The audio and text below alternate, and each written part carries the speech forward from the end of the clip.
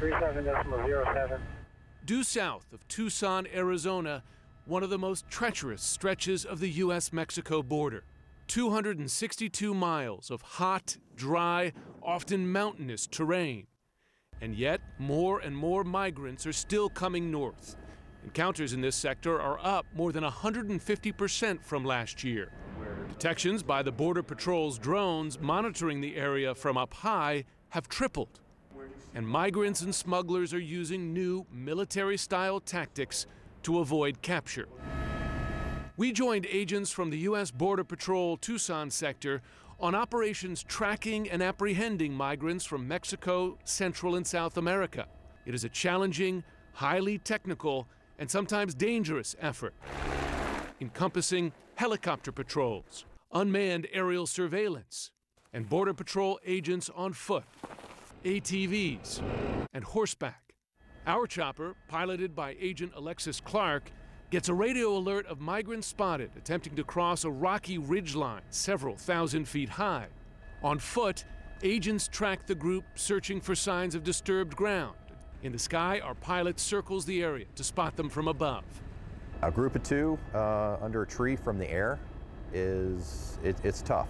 So, we have to look for that variation in clothing, a foot sticking out, some movement, just a good eye from an air crew who just spots something that doesn't look right.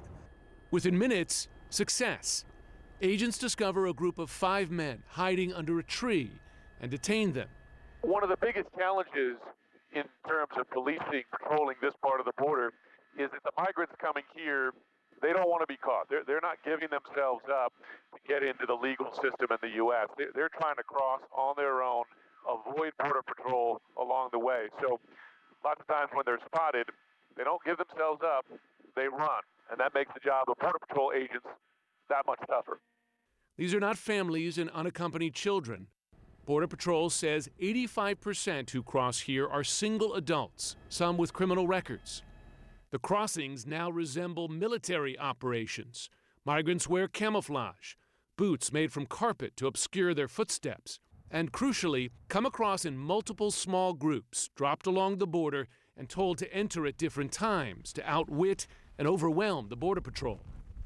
What they're doing is, we call it swarming. So instead of in years gone by where we'd have a group of 20, a group of 30 crossing the border, currently we see 2 groups or 10 groups of 2. And so what happens is they split up, they cross the border, and it takes 2 agents or 1 agent to address each one of those individual groups. So we become task saturated. Why the surge now? Many migrants believe falsely that U.S. law changed with the new administration. The laws for immigration have not changed, so our job has not changed, so we're still enforcing the same laws that we've been enforcing for many years. Construction of new border wall, including the 137 miles built in this sector, has been halted, leaving wide gaps like this one. This is part of the new border wall. It's 30 feet high, made out of steel, and this is the kind of barrier it replaced in a lot of sections of the border here, something just about waist high, meant to stop cars, not people, easy to get right under it. So what's happened in sections like this that are incomplete is they become new transit points, and you can tell that because the barbed wire here bent up from the bottom so you can crawl under it. Lots of footprints showing lots of foot traffic. But we're also told that smugglers, they've even built a road here for better access to this entry point, make it even easier to cross. So the bulk of the work remains with agents, making capture operations like this one the Border Patrol's primary mission. It's walking towards the west. The total count I have so far is 3 confirmed on the images.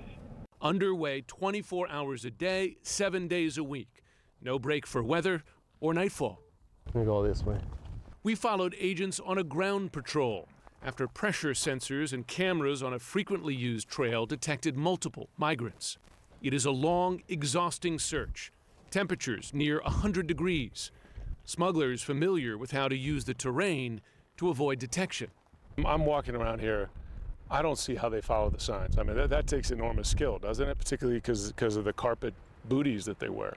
Yep, it takes a special skill to be a lot of practice from Border Patrol agents to be able to master that, and it takes hours sometimes. We can track groups for hours, but hopefully we'll be able to make this apprehension. This time, agents lose the trail. and air assets move on to another potential sighting. On aerial patrol, once again, we get word that agents may have spotted another group of migrants closer to the border. All right, I'm at your 10 o'clock, and if this is them, which I think it is, they're headed west. This group is proving extremely difficult to find, taking refuge in a dry riverbed to provide cover of trees and vegetation. This familiar tactic turns the agents once again into trackers, searching sand and gravel for footprints. On searches like this one, they have some particularly helpful partners. A Belgian Shepherd, one member of the BP's K9 unit, and agents mounted on horseback, fast and durable in the mountains. After nearly an hour in the air, ascending and descending the ridgeline at as low as 20 feet altitude, and hours of painstaking searching by agents on the ground, they find their target, 7 men in telltale camouflage. This is the new reality, not one, but 2 surges on the southern border.